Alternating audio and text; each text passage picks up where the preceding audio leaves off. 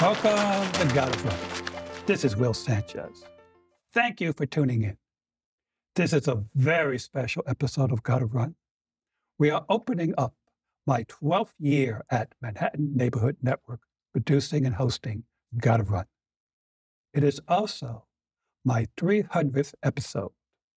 All but two were recorded here at Manhattan Neighborhood Network or at Manhattan Neighborhood Network at the Firehouse. There are a few people I need to thank. First and foremost, Manhattan Neighborhood Network for training us, for supporting us, and for making this a very, very safe environment to produce our shows. In addition, my directors, Susan Finelli and Gloria Messer. Unfortunately, they cannot be here today because of the pandemic. I'm honored. My special guest for my 300th episode is Dr. Faith Davies. She is a recreational runner, but she is a nationally renowned doctor in blood diseases, in hematology. She is a director at the Myeloma Clinic at NYU Perlmutter Cancer Center. Full disclosure, I was diagnosed with smoldering myeloma last year, and I am a patient at Perlmutter Cancer Center. I'm going to talk all about this disease. I'm honored to have Dr. Faith Davies as my guest. Welcome. Thank you so much, Will, and thank you for having me on the 300th edition. That's amazing. But thank you so much. On the way over, I was thinking about my first episode, and it was also with a doctor, Dr. Dan Hamder. How could I forget that name? And he was a pioneer in his field. He started late to become a doctor. He wasn't going to make it as an actor in Hollywood, so he went to the medical field. And interestingly, he was one of the first sports doctors. Back in his day, there wasn't that much where runners could go in order to get help for their overuse injuries. And so one of the things runners say, one of our mantras is always listen to your body. Yep. And coming to this disease, this myeloma disease, I've heard through in my research that blood is the body's truth. It's its own form of listen to your body. But sometimes you don't understand what your body is telling you. So the second part of listen to your body, and if you don't understand what it's telling you, because your body never lies to you, check in with your coach. Yeah. And in this case, check in with your doctor. So doctor, tell us, what is this myeloma disease? I think just to go back what you said, that is so true. If something's not quite right, check in. And you're completely correct. So myeloma is a kind of blood cancer. There's probably about 35,000 new cases in the US each year. So it's relatively rare. But it's a blood cancer that's unusual and presents with very unusual symptoms. So sometimes people can be tired because their hemoglobin level's low and they're essentially running on half a tank of gas. Sometimes they can have back pain or bone pain. And sometimes they can have problems with their kidneys or frequent infections. And so it's a slightly different cancer to, say, maybe breast cancer or bowel cancer, because it presents with these unusual symptoms. So it's sometimes difficult to put your finger on exactly what's going wrong. But usually patients will say they've been to their doctor a few times complaining about their back and just can't get to the bottom of it. And then their doctor does some blood tests and hey presto, they come out with this blood cancer. Okay, that's M-spike in my case. That's the one. So every year I go to see my doctor for my annual. And of course they do what do they call it? The complete, comprehensive blood count. That's the one. And something unusual came up. It was a protein that's not supposed to be there. And you do the follow-up. Well, there are 3 stages. There's MGUS. Yeah. So tell us of those 3 stages: MGUS, smoldering, and active. That's right. So we've got these 3 stages. And the MGUS one is actually relatively common. And as you say, it tends to be for people who go either for their regular checkup or go to the doctor for something else. And those patients, or should I say individuals, because they're not really a patient, They have a small protein in their blood, but theoretically, it doesn't do any damage. So that's one group.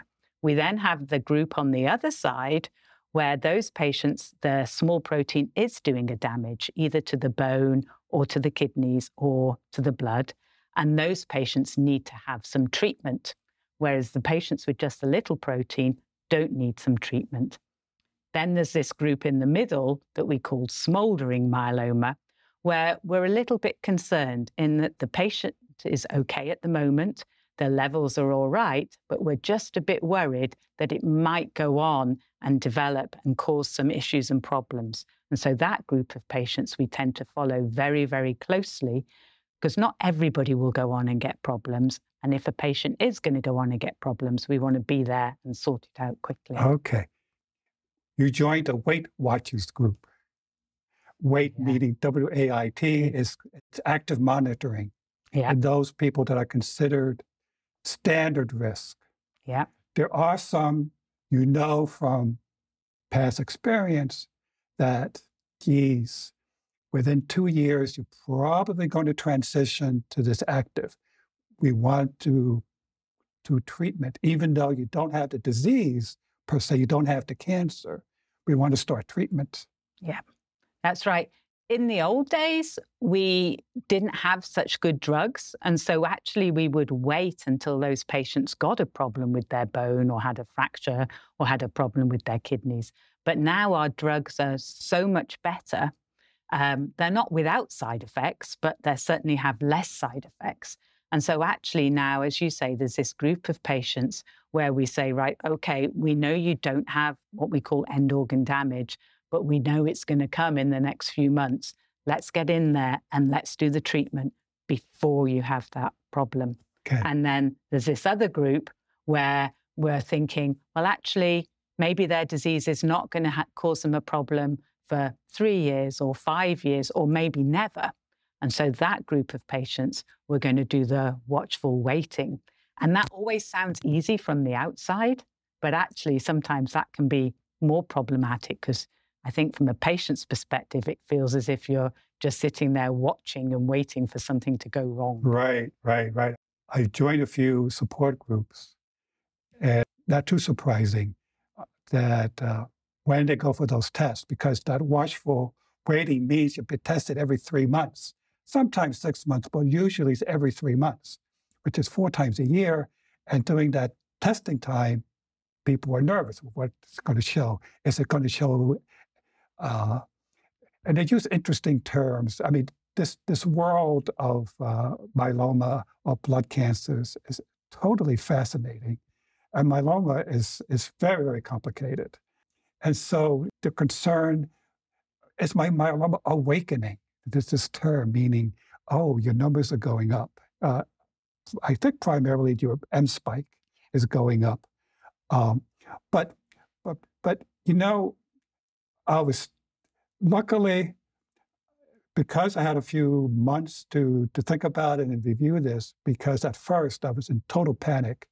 I went to Dr. Google, and that was a big mistake. And in the sense that there's lots of misinformation or lots of scary information, and there's good information. And eventually I found Health3, which is one of the good sites. But thinking about it, you know, I'm thinking, wait a minute, you know, there's something. Why is it called myeloma, for example? What does the term mean? And where does it occur? Is what part of the body is myeloma? Okay, really good questions. So it's called multiple myeloma, okay? And that's because it can occur in multiple places. Now, when we think about many other cancers, let's say breast cancer or lung cancer, we actually worry when it occurs in multiple places. But with myeloma, we expect it to occur in multiple places, so we don't worry so much. And so nowadays, most of the time, we drop the multiple word and just use the myeloma word. And it occurs so it's a problem with one of the blood cells that fights infections. And the blood cells are made in the bone marrow. And so that's usually in the big bones in the body. So the hips, the spine, the top of the legs, the top of the arms. So very much the bones of the body. And that's why when many patients present, they present with bony pain. Okay. one of the health tree lectures, which is very good because they're short, they're well under 5 minutes. Some of the other lectures, especially by the professors and the researchers, it goes on for hours or an hour and a half, 2 hours, and you're looking for the executive summary and they explain exactly why vitamin D it works or why this works and what the tests were. But these lectures, one of the doctors had a really nice analogy about the bone marrow. He said, your bone marrow has like 20% red blood cells, maybe 60% white blood cells, 10% of blood clotting, 10% of something else, and this is 1% plasma. And the plasma cells is where the myeloma occurs. Yep. Some of the plasma cells misbehave. Yep. And then what happens is, correct me if I'm wrong, it starts reproducing uncontrollably. Yep. And so this garden of red, white, clotting, specialized plasma starts growing. Yeah. And so a typical bone marrow only has 1%. Patients that have myeloma have 10%, 20%, 30%. Yeah. And higher. And higher. No, you're completely correct. The gardening analogy is actually a good one because essentially they're weeds that drown everything else out. And so the other cells can't live and don't grow very well. And these guys grow. They grow. All right. Also in my research, the name Robert Kyle comes up. And he's still alive. Oh, he is an amazing gentleman. Not only is he a font of knowledge, but he is the most adorable gentleman in the whole world. We do know that each and every one of you has had a monoclonal protein in your blood or in your urine prior to your development of multiple myeloma. He comes across extremely well on video. What was fascinating, he's the one who came up with the word MGUS, but he did it in 1960. There's one woman that kept coming back to the Mayo Clinic with various problems, and they measured her, and they didn't have anything of what we have today. And they kept sending her home. Eventually, she came back, and the doctor saw her and realized this distinction he called MGUS. But that raised the question in my mind. Well, wait a minute, 1960s? I mean, this disease has only been known about since the 1960s. What happened before 1960s? People who had this disease. I mean, I'm sure the disease just didn't occur in the 1960s or 50s. So what happened in prior 1950s? So they did know about it prior to that. Actually, in the history books, there was a lady, and I can't remember her name, Sarah something, that was diagnosed in London. And Dr. Kyle actually shows an amazing picture of this. She had lots of bony problems, and they actually treated her with rhubarb. So there we go. There was another doctor in London as well called Dr. Bence Jones. And he recognized that some patients have foamy urine, so they have bubbles in their urine, and that's because they often will have too much protein in their urine. So it has been known about for a long time. One of the reasons it maybe seems a little bit more common now than back then is it tends to be a disease of when you get a little bit older. So it's rare under the age of 40, and it is much more common when you get to be 70 or 80. And so I guess back in the 1900s, not that many people lived to that age. And so it was slightly rarer. That's interesting. Yeah, one of the lectures says that 3%, well, one lecture said 3% over 70, and then one of the researchers, 3% over 50 have this MGUS. Yeah. So which is it, the 3% over 70? Yes, yeah. So as you get older, the percentage increases. So once you get to over 80, it's actually about 5%. So the myeloma occurs in the bone marrow. But when they do a bone marrow biopsy, they don't do it in the spine. They do it in the lower back near the pelvic bone. Yeah. Why is that the best place to do it? So there's two places we can do it. We can either do it in the pelvic bone or in the sternum. And that's the main reason for that is, I guess, twofold. One, because they're sites we can easily get to do it. And the second is that in the adult, they're the most common sites that you still make your blood. In a small child, you make your blood in all sorts of bones, whereas in the adult, it's actually restricted where you make your blood. Oh, that's so interesting. You mentioned that anemia, or you said low red blood cells, which can cause anemia. Have you ever seen Downton Abbey? Yes. Is that one of your favorite shows? Yes. A few years ago, I had some issues, and the doctor, after a while, said I had pernicious anemia. And he says, don't worry about it. All you need to do is to take vitamin B12 1 at a time, or liquid B12, and that should take care of it. Yeah. Now, the reason I mentioned Downton Abbey, my wife and I watch it religiously when it was on TV. Yeah. And one of the episodes, I think it was the last one of the season, the doctor in the episode was diagnosed with pernicious anemia. Broke my ear. I said, okay. And it scared me because in this episode, it was fatal. The doctor was going to die. They said there was nothing to do. He wasn't going to get married. He was going to marry Isabel, I think it was. And he was going to go away to a, whatever, and die. Well, it was so depressing. Yeah. And then, of course, because this is a family show, it turned out, oh, wait a minute, it was misdiagnosed, or the point is, back in 1920s, a disease like anemia, pernicious anemia, in fact, the word pernicious means deadly, harmful, very harmful. So that is, I think, very different from the anemia that you would come across when you have those blood cells being crowded out by the plasma cells. Yeah. That's right. It's a different kind of anemia. So some of our patients will have vitamin deficiencies, and we'll often suggest that they take extra vitamins. And indeed, some patients may have been misdiagnosed, that their doctor thought they had anemia because of something else.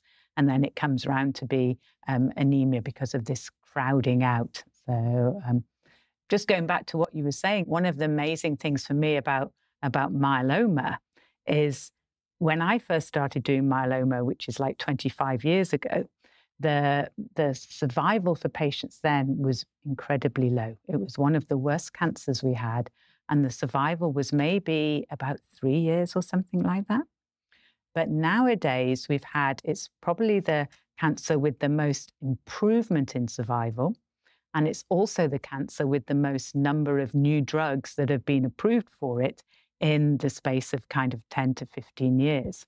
And so such a huge amount of progress has been made. Getting a cancer is never good, okay? However, I think that for myeloma, the outlook now is so much better. And it kind of circles back to something you were saying earlier about Dr. Google. That's one of the problems with Dr. Google and myeloma, is that the data is often out of date because it's such a quickly changing field, and we've made such progress. In fact, two things. One, with my research, I think every major hospital in the United States has a myeloma clinic. Although it's considered an uncommon disease, it has a lot of resources behind it. And it is always clinical trials going on. And in fact, that's where most of the new drugs are coming from. And if you have smoldering myeloma and you're not quite ready for the standard treatment, there are things called observational trials. In fact, in England, there's something called Cosmos. We aim to understand how some bone marrow cells develop into a cancer called myeloma. We now know that myeloma starts as a precancerous or precursor condition in the bone marrow called monoclonal gammopathy, or MGUS, or smoldering myeloma. In Cosmos, we want to understand why and who will develop myeloma so that we can develop new therapies to stop this from happening. And what I found fascinating is because they know if you've got a large enough group of people, approximately 50% of them will transition within 5 years. But is there a comparable study in the United States to Cosmos? Yep. So there's a couple of studies actually in the United States. There's a large one being run out of Boston with the help of the NIH and the MMRF, which is looking at, it's called PROMISE, and it's looking at how which patients may go on and develop myeloma.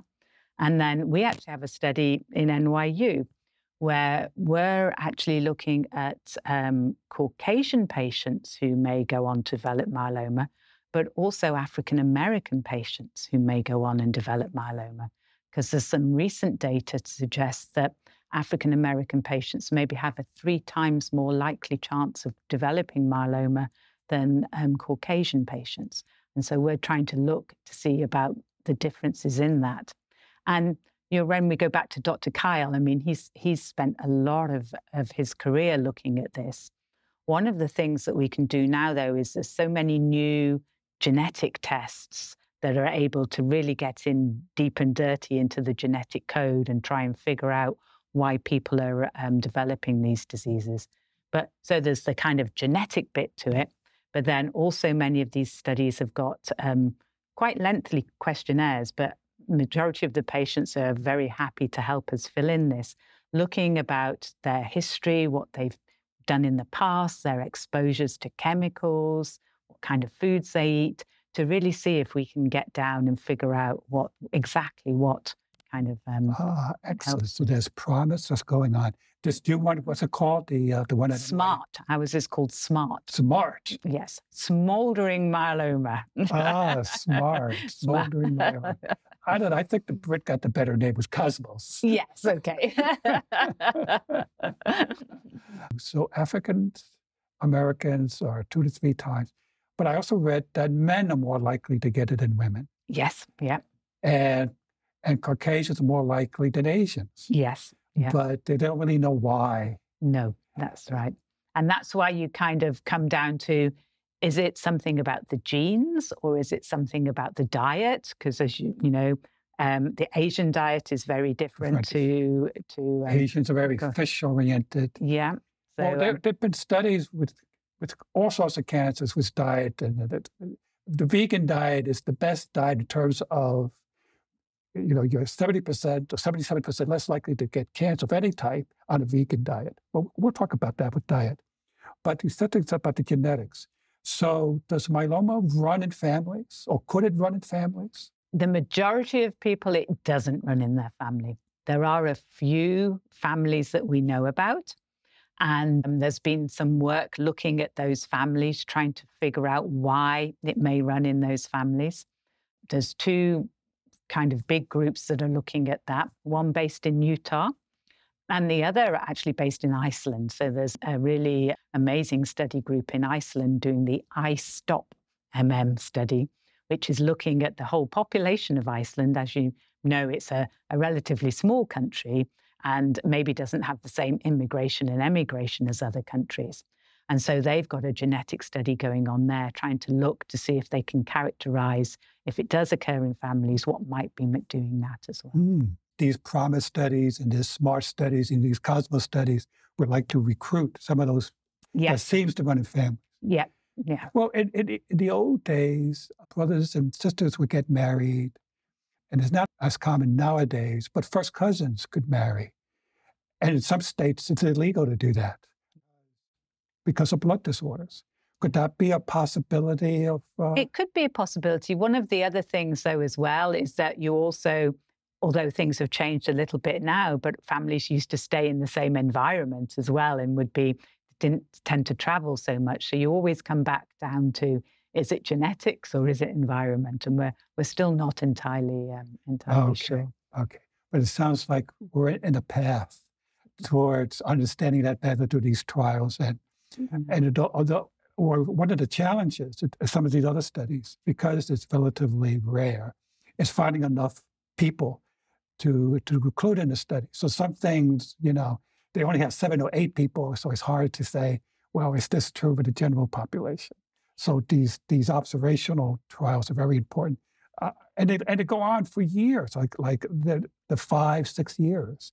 Why the length of time like that? Yeah, because particularly if we're looking at smoldering patients or MGUS patients, those early patients, some of them, yes, may go on to develop myeloma in a year or two, but some of them, their disease may stay quiet for 25 years.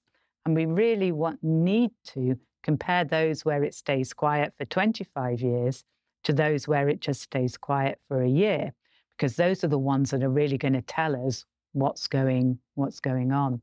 And you're quite correct, because it's a rare disease. As one of the important things is the myeloma community, as in doctors and researchers, is actually quite a small community. And many patients are incredibly generous in the fact that they'll not only enter into a clinical study, but they'll also agree for the researchers to share their data between them. Now, obviously, that doesn't mean they share their name or any kind of details like that, but their data will then go anonymized into a bigger database so that wider researchers can look at this, because the more brains on it, the better. Yes, I signed up for one of those. The Health Tree has a database. You can upload your numbers. And of course, the hospitals like NYU, they have very sophisticated databases that you can, to a graph, past results. So you get your blood test and you can compare it online. You don't have to keep a spreadsheet, keep the numbers. If you go to a major hospital, that will do it for you. And then these clinics, like the Health Tree, if you give them permission, they'll upload that information, or they'll have a database that they can compare. And they offer services like you can find your twin, this other person that has the same makeup as you, and if you want to share results and stuff like that, because emotional support is a critical component of it. And they have little questionnaires that you should take to your doctor to ask questions when you first meet your myeloma specialist. Because once you are diagnosed, one of the recommendations is make sure you go to a myeloma specialist as part of the team. Because, as you said, the science changes monthly, if not daily. And it's really, really hard to keep up. So my primary doctor on the myeloma side is Dr. Gareth Morgan. And I had my sheet of paper, and he's very personable. My wife came with me, and he said, do I have any questions? Yes, doctor. And that's so important. Many patients are worried about asking questions. But I was going to say, I was chatting with your wife before, and there's a group called Patient Power, and their slogan is knowledge is power. And it's so true. If you want to take an active interest in your care, then doctors are very keen and willing to do that. And if they don't like it, you need a new doctor. Well, Dr. Walker was interesting because he said he helped with some of these questions. Oh, he remembered. And then one of the questions I asked, he gave an interesting answer. I had to think about it later on. One of the questions, besides what kind of myeloma is it, and it's the Kaplan, the lambda, the free chains, it's like going into the weeds. But some of the questions were really very basic, like you're going to be monitored every so often. But the question is, in between monitoring, why should you contact your doctor if you're feeling something is off? I asked Dr. Morgan that, and he said, don't worry about it. We're going to monitor you continuously. And he said he didn't think that was a great question to have. I said, well, I think one of the reasons is because I was part of the community. Not everybody is close to a major hospital. They go to their local doctor who doesn't have nearly the experience as a Mayo Clinic or Dana-Farber or NYU. And what they do is they partner up. And so when they see the local doctor, maybe the local doctor needs to know. Because I was thinking later, wait a minute. If he tells me, if you have lower back pain, let me know. So he'll probably get a phone call every day for people to say, my back is hurting me, because that's a common pain. So, because you mentioned, bone pain, fractures, but that's when you really got active myeloma and, you really need treatment. Hopefully they can catch that before then. Well, two things. They said, having the bright test, because apparently there are dozens of different kinds of tests to do. the blood tests, and then how to interpret those tests. And then, the genetics, that's the FISH test. When they take that bone, a little bit of bone marrow, and also take a little bit of that liquid, there's a whole array of tests that needs to be done. And has to be done, it should be done properly, especially before any treatment, so you know what you have, you know what you're fighting. Yeah. That reminded me, I saw a movie, a documentary. It was very disturbing. It was about Elizabeth Holmes. Okay, yeah. I haven't seen it, but I've kind of read a little bit about it. There's a book called Bad Blood. Yeah, that's right. Yeah. Interesting name. Elizabeth Holmes is a dropout from Stanford who had charisma pouring through her eyeballs. She could convince, especially an older, distinguished gentleman, that she had the better idea of how to take blood from her fingers and somehow through this Edison box, she called it the Edison box, and come up with these amazing array of stuff. And my little research of what they do with blood, I'm going, well, wait a minute.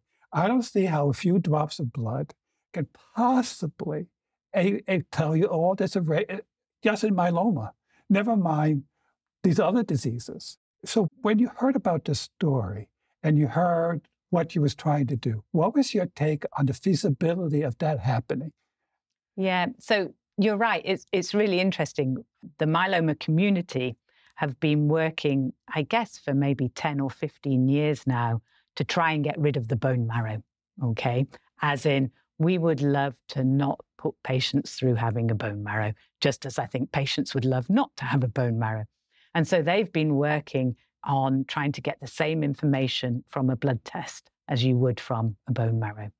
And with the newer technology, we're nearly there, but not quite. We can't just get the sensitivity and I'm not quite sure what the right word is, but we just can't quite get there. And so we still need to do the bone marrow. And so, as you say, when they were talking about this, you're like, nah, can't possibly happen. I think potentially in 10 or 15 years' time, as the technology continues to explode. But at the moment, unfortunately, we're kind of still left with, kind of being able to do some things like that. But the majority of times we're not. Got to take blood from the vein. Yeah, we've got to have blood from the vein. Blood cancers, we've got to have it from the vein. And she had no medical training. Mm-hmm. And it was interesting. They talked about Thomas Edison in this documentary. And he was quite a character. I didn't realize it. I mean, obviously a genius. And when his last invention, the filament, and he didn't quite get it right, and he put people off. Oh, when are you going to have this thing, this filament? And they used a term that was very interesting. Fake it till you make it. But this was Elizabeth Holmes' apparently strategy.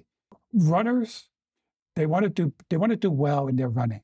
And so they're very concerned about their diet, and they're very interested about vitamins. You call them vitamins. We call them vitamins, you call them vitamins. And so in terms of myeloma, especially when you get that first wake-up call, oh, you have MGUS, got to watch it. But some people say, well, what can I do? So in terms of myeloma, is there things people can tweak their diet? I say tweak their diet because, as you know, if you go down a diet, you're going to fail. 90% of diets fail. That's why it's a multi-billion-dollar industry, because people are constantly falling out. So runners are smart. And they say, well, I want to be able to run long. I don't want to be as tired. I want to, get to the starting line fresh and in vigor. They know about electrolytes, and they know about carb loading, and they know eat plenty of vegetables, eat colorfully, all the colors. Yeah. So in terms of you got MGUS, you got smoldering, or even if you've got the dreaded disease and you want to tweak your diet. So what are some of the recommendations? Okay. So I would say the first thing, don't stop running. Okay, that would be the first thing I would say. Because the reality for me about running is it has obviously a number of health benefits. Number one is physically, and with myeloma, we're thinking about bone strength. And particularly if you're in those pre-phases, if you think about it, the bones are then supported by the muscles. And if you can keep those muscles strong, then you're also keeping the bones strong, okay? And so having strong bones, having strong muscles, fantastic. So that's number one. So don't stop running unless your doctor tells you. Okay, that's a different matter, okay? And then also as well as the health benefits of running, we're talking about being outside, moving. We've got the psychological benefits. When we come to diet, I think the tweaks, I think, really go around that bone health thing again, making sure that we're in a good range for our calcium and our vitamin D, okay? Obviously, the doctors are going to be checking those, okay? But just making sure that we've got good bone health. We also need to be a little bit careful of our kidneys, okay? And so we need to be doing kidney-friendly things. So, for instance, we need to have some calcium, but not too much calcium. We need to have some vitamin C, but not too much vitamin C. And so I actually believe that generally what runners do is actually a good diet that I would actually hope that many people would actually adopt. I'm not entirely sure I'd ask them to change very much apart from just to continue doing that. Because one of the things we sometimes find, if people are too healthy, they maybe actually cause more damage, okay? Because there's some discussion about high doses of vitamin C not being so good, or a lot of green tea, for instance, not being so good. Whereas we know a kind of reasonable amount of vitamin C, reasonable amounts of green tea are actually beneficial. So there's a little bit of a balance there.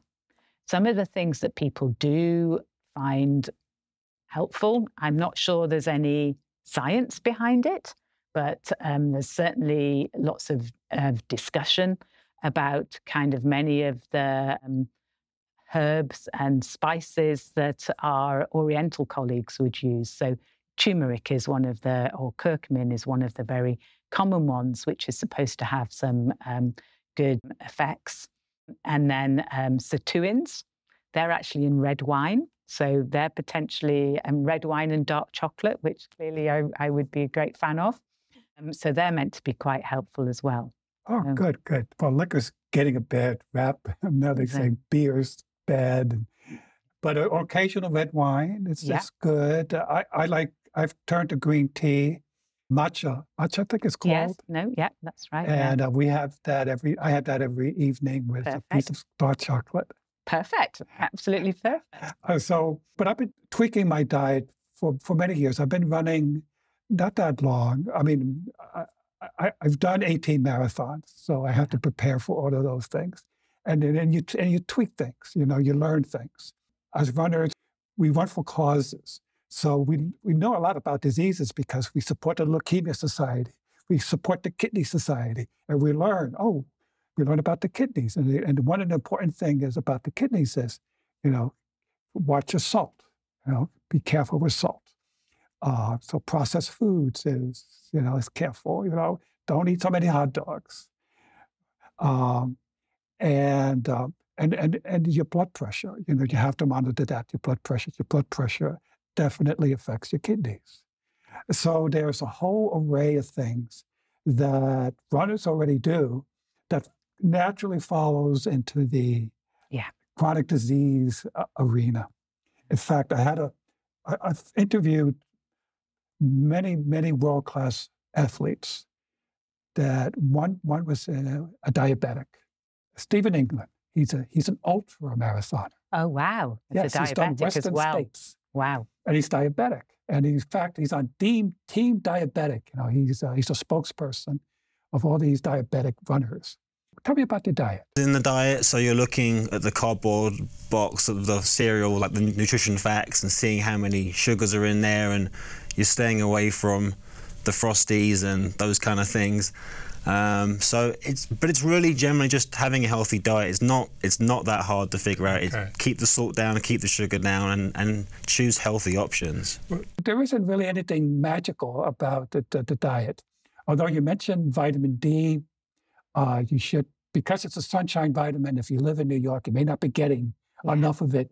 You should have the vitamin D. And some people take turmeric or they use it for cooking because turmeric is hard to absorb. So you have to be careful. Yeah. You know, you use a fermented version of it or something like that. So taking vitamin D, turmeric, Yeah. you know, they're not going to cure you, but they make you feel better. Yeah. No, I mean, I think, as you say, as a general idea, runners are, in my kind of experience, usually in good health. And so when I'm looking at a patient and deciding if and when they need treatment, as you say, it's generally easier to treat if they have looked after themselves over the years. And that's one of the general important things. So as you say, looking after your blood pressure, looking after diabetes, doing all of those general kind of things that you need to do, like checking your prostate, doing the colonoscopy, all of those other kind of important health things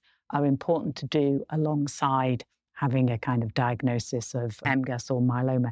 And it sounds dreadful. It didn't used to matter because unfortunately the myeloma would get you. But nowadays, actually, we're getting it so that if you do need myeloma treatment, we can get the disease down and low. And therefore, all of these other things are actually really important because we want people to have a long and healthy life. Right. Yeah. So some people came around because they got bad feet or they got a knee issue, but they can, you know, they do gardening or they could dance. Yeah. Something that keeps them in movement, but it should be done on a regular basis. Yes. You know, once a year marathon dance, that doesn't count. You got to dance every weekend, or you got to do some kind of moving, or even a simple thing as walking. And you know, you could do your own research, and you know, people say, you know, there's this magical 10,000 steps a day. It turns out that 10,000 is a marketing gimmick, but walking 4,000, 8,000. Turns out walking in multiples of 4 is good. The minimum is 4,000. If you can walk 4,000 steps, you're getting some benefit. Anything less, not really. If you want more benefit, 8,000 is better. Oh, sure, go for 10. Yeah, no. And then you're right, the benefit on the kind of muscles and your core and the body strength. And then there's that benefit on the heart as well. So there's a kind of, you know, comes in different kind of ways that the benefit has. And in New York, one of the advantages of living in New York, you probably live in a high rise. Take the stairs.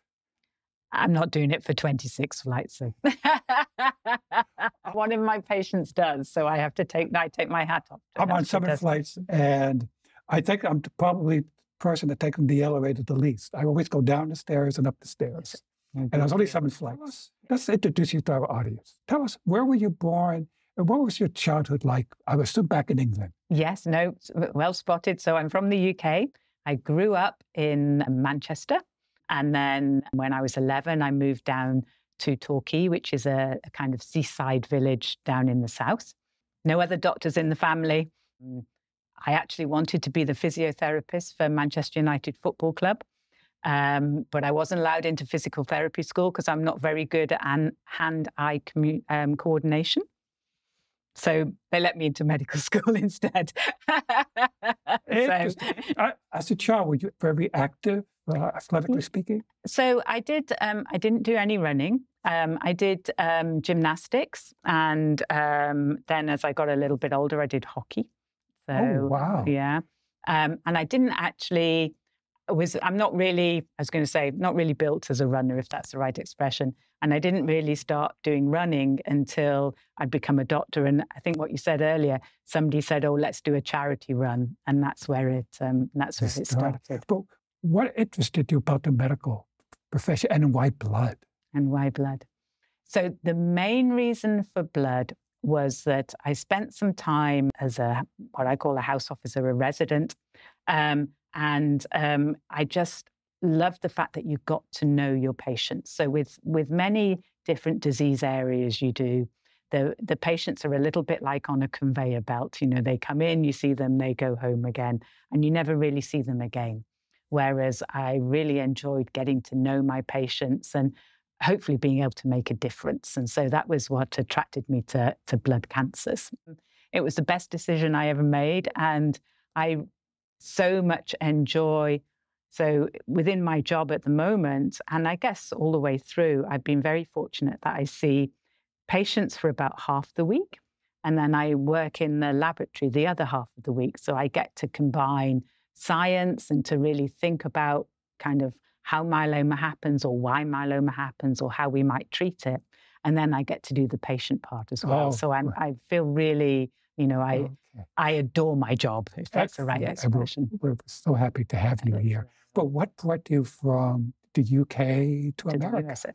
So my husband and I got recruited over here to help run a myeloma center. So we were in the UK. We were at an incredibly good hospital in the UK, and the offer came to say, would we like to move? And we're always up for an adventure, be it a kind of physical one, like running marathons. So we went to Arkansas first. There's a huge myeloma practice in Arkansas, a very famous myeloma practice there. And then we got recruited up to New York after that. Excellent. Oh, it was Arkansas. I think I read a little bit that the donors there wanted you so much to come to build the practice that they raised a lot of money. That's right. To encourage you to come. Yeah, we were very fortunate that in NYU, it's an amazing hospital and an amazing cancer center. And they really wanted to bolster up the blood cancer side of things. And so, as you say, we were very fortunate to be recruited here.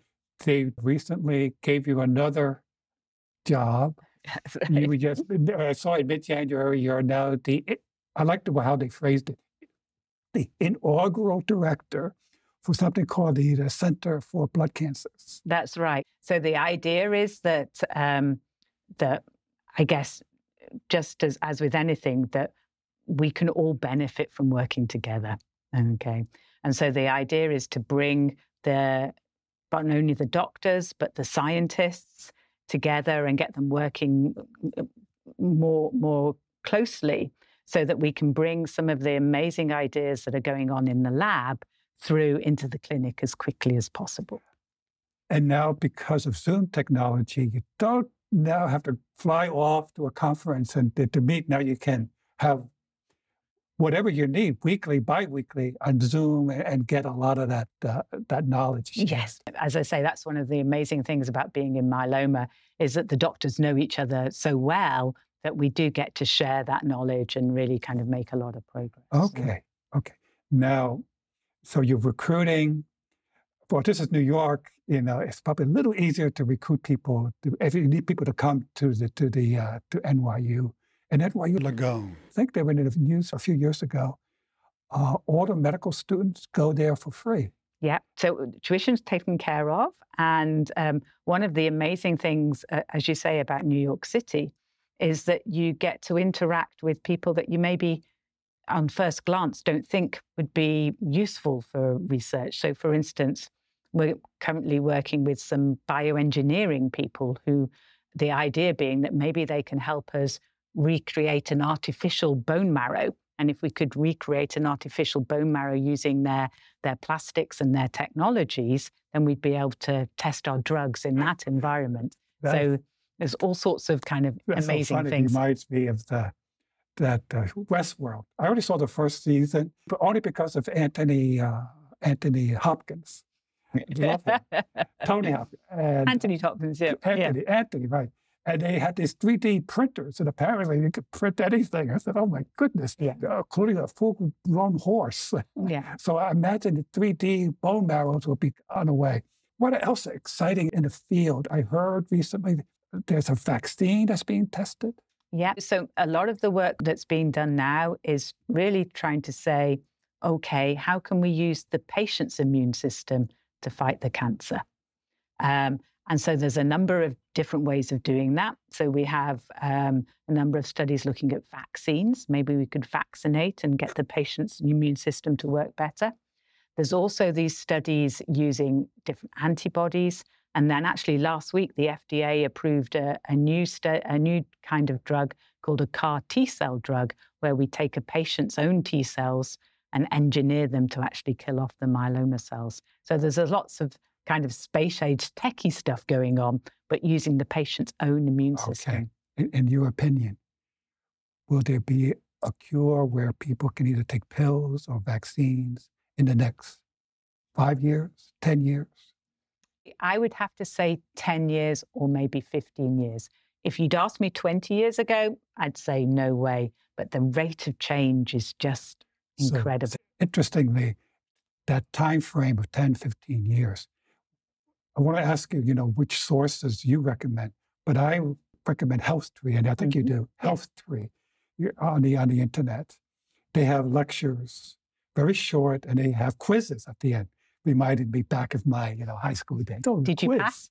If I did, we watched it again. But one of the doctors used the term value of options.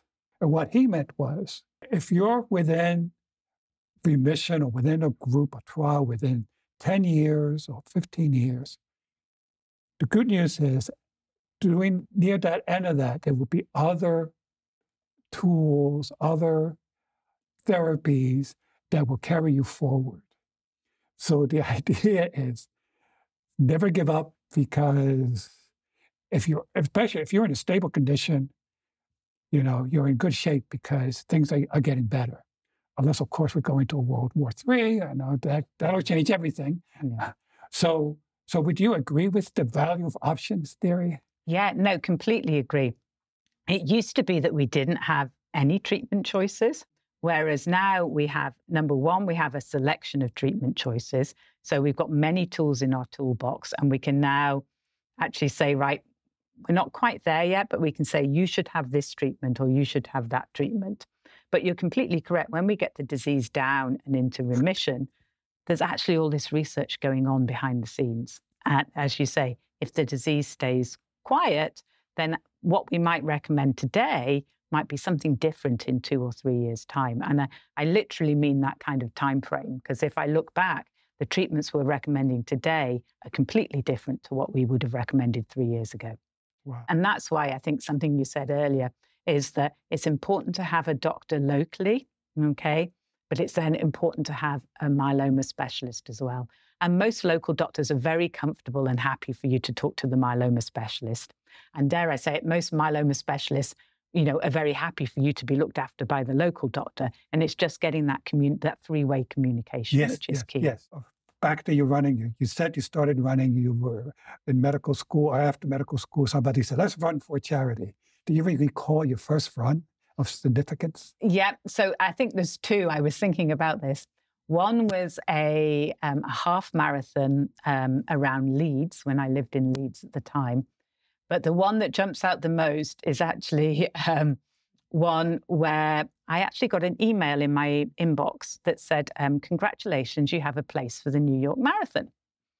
And I looked at it and I thought, that's very strange. Number one, I've never run a marathon. And number two, why would I have a place? And I actually thought it was junk mail. And I went upstairs to talk to my friend, who has now actually become my husband, but at the time was my friend, Morgan. Dr. Morgan. My doctor. Your doctor. And I said to him, Gareth, I've just got this really weird email. What's going on? And he went, I think I volunteered us for a marathon when I was drunk one night. And so that was how I ended up running the New York Marathon, was because but it was a good few years ago now, but we had an amazing time. There was a group of us that ran it. We ran it for a myeloma charity. And I spent the time training, and it completely hooked me, and I've run ever since. You've done a few midnight runs, including a very cold weather, this past one, with, of course, beautiful warm weather. Yeah, I am not a speed runner. On a good day, a 10-minute mile girl. On a bad day, a 12-minute mile girl. But I could just keep on going, and I love being outside. And as you say, I'm happy to do, whatever. I just enjoy being outside. Oh, yes. As you noted, many runners call running their therapy. And some take exception to that. The way I use it is, okay, if I can run a mile or 2 miles and you definitely should feel good about it afterwards. What that means, well, you're not fatigued. So you don't have that symptoms of some diseases. You say, well, you're fatigued. And you worry about it. Oh, am I fatigued today because I'm getting older? And that turns out to be an excuse. And if you're telling yourself something because I'm getting older, that should be a warning sign, okay? Talk to somebody else, or test yourself. Go out for a walk. Doesn't have to be a run. Can you walk for 20 minutes and walk back for 20 minutes? If not, maybe you should check in with your coach, listen to your body. So, any plans for a future run?